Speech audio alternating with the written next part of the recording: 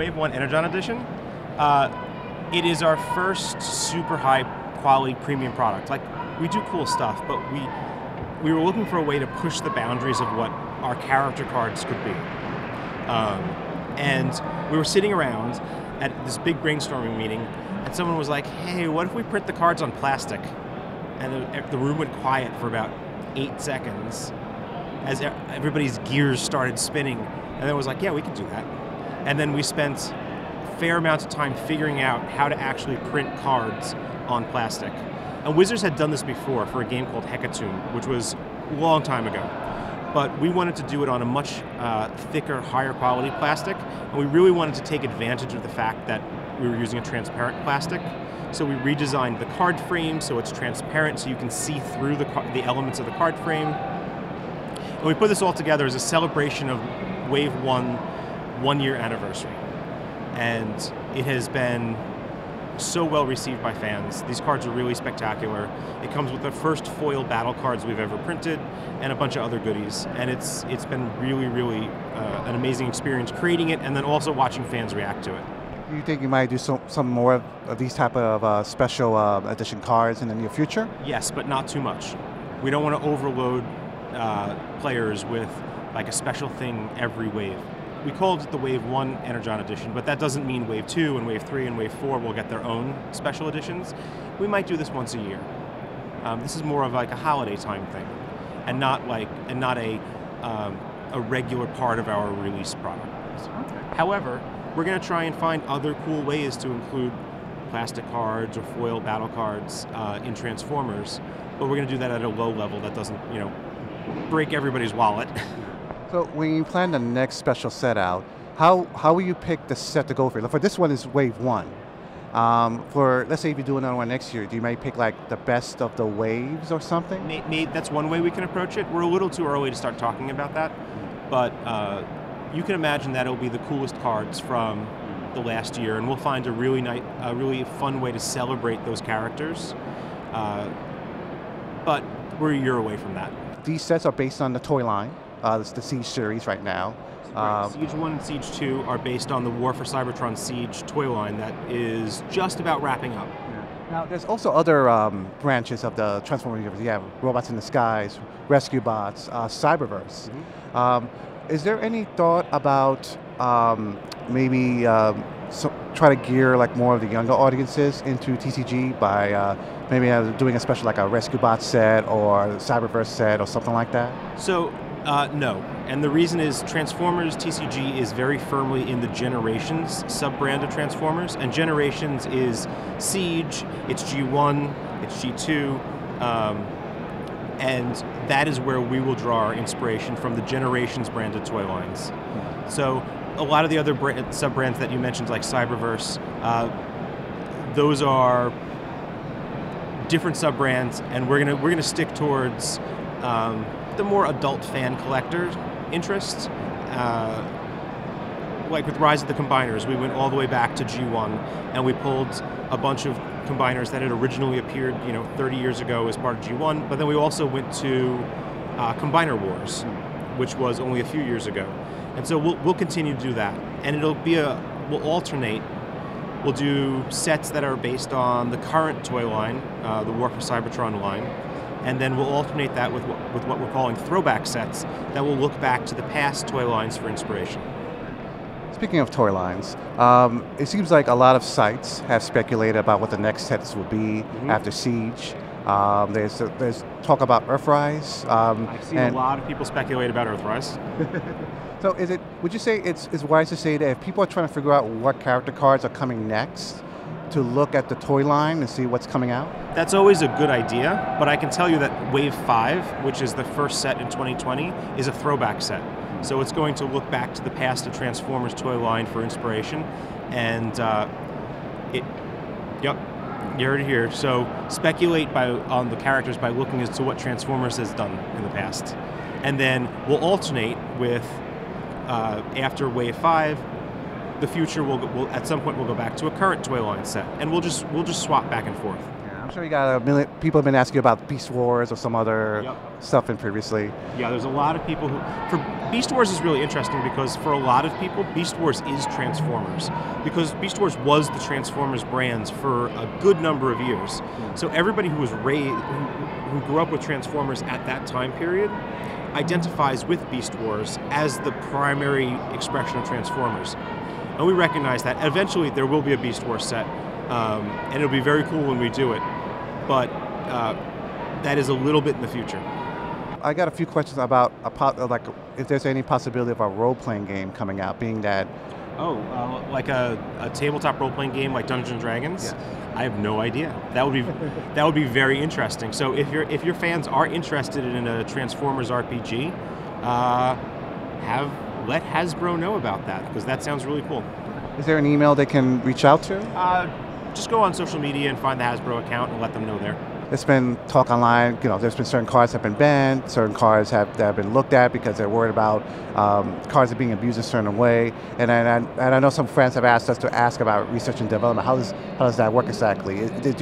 When you make a set, is there at least a few months of planning? How does that work exactly? So we work about 18 months ahead of time. So before a set's released, we've been working for over a year. And our philosophy for approaching TCG design for Transformers is to create a bunch of really interesting tools. And we do a lot of testing on that, but we're getting to the point where the matrix is so big, like the number of combinations of possible cards is so large that it's close to mathematically impossible to test all combinations. So that's where the skill of a game designer comes in. And every once in a while, we don't find a combination, but the crowd, the fans, because there's so many fans testing so many different combinations, will find something. And our philosophy is to step in and correct the metagame if something is a little out of whack. And recently there were some combo decks that were all powered by an engine that drew a lot of cards and played a lot of upgrades and then used a couple of cards to swap back and forth between playing upgrades and playing actions. That got a little bit out of hand and outside of what we want the TCG play to be like. So when that happens, we step in, and we did ban a card. We actually banned the card that allowed you, multi-mission gear allowed you to change upgrade plays back into action plays, and that allowed you to continuously chain this off. So now you can play a lot of cards in sequence. You can do a nice chain, but it doesn't go infinite. Yeah. Not in that way. Yeah. No. We want combo to exist. But we want it to be a little bit slower. Combo decks are a fantastic release valve against decks that get too defensive. A deck that sits back and says, I'm not going to do anything, I'm not going to let you do anything, and eventually I will win by playing a plasma burst over and over again over many, many turns. If defense decks can overpower aggro decks that way, combo decks are the release valve because the combo deck says, I'm not playing the game you're playing. I'm not trying to damage you in this way. You're going to take 30 turns to win? Great. I'll take 7 and you can't stop me. But then the aggro deck comes in and says, oh, combo deck, you're going to take 7 turns to win? I'll beat you in 3. And then that rock, paper, scissors metagame keeps everything stable and gives us the design space to design a lot of cool cards and a lot of really interesting cards without it having to always be a race between better offense cards and better defense cards. So Magic the Gathering tends to encourage special theme decks like an elf deck, a knight deck, and so forth. And I noticed with Transformers the card game, we have one boat so far, Sea Watch, and we see now text flavor for helicopters. Is that what you think Transformers the card game wants to do more of, more like these theme decks? We definitely are going to be doing more of that, and you see some of that. Some teams are well supported, like trucks and cars and planes and tanks. And those were the first 4 that we started with. And we've been slowly adding in others. Helicopter support is growing with Siege 2. We had a couple of helicopters and helicopter support cards. And you're going to see that develop over time. There aren't a ton of boats in the Transformers universe. Notably, we haven't printed Sea Spray yet, who I think as a hovercraft will count as boats for us. There's a few other characters, so there will be some boat support, but there just aren't a ton of boat Transformers characters. Motorcycles, there are several of, and you'll see a little bit more motorcycle team support over the next several sets. And then there's a lot of sort of one-off weird. There are a few characters who convert into trains. Are we going to support trains in the same way? Probably not. You might see 1 or 2 cards. So we're going to keep, for the next year or so, the main 4 tribes. Planes, trucks, cars, tanks, and continue to support those. Give some additional support to some of those second-tier tribes, and then develop it out that way. Is there a character card, or maybe it's a battle card that you're surprised it hasn't got as much attention as it should yet? Yeah. In general, there's a whole lot of cards that interact with your opponent's hand. Things like Disruptive Entrance. And I'm a little bit surprised that more players haven't included them in their deck, those types of cards, because they are generally good.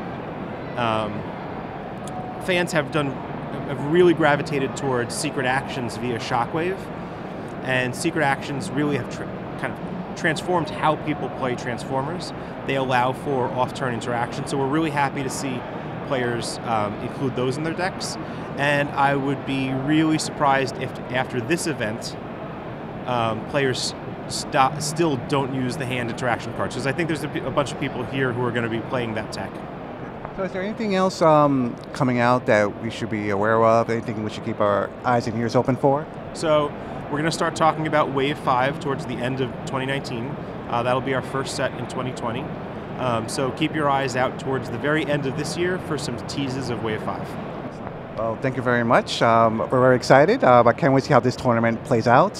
Hopefully my guys will win, but we'll see. Well, there's 158 competitors. They are the best Transformers TCG players. We're going to figure out who's the best of the best today.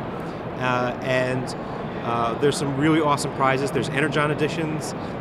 We have the top 8 are going to get, top 4 are getting the Titan-size Omega Supreme toy. Yes. There's Jetfires we've got, and then the grand prize winner is going to be able to work with us to create a new Transformers TCG card. Excellent.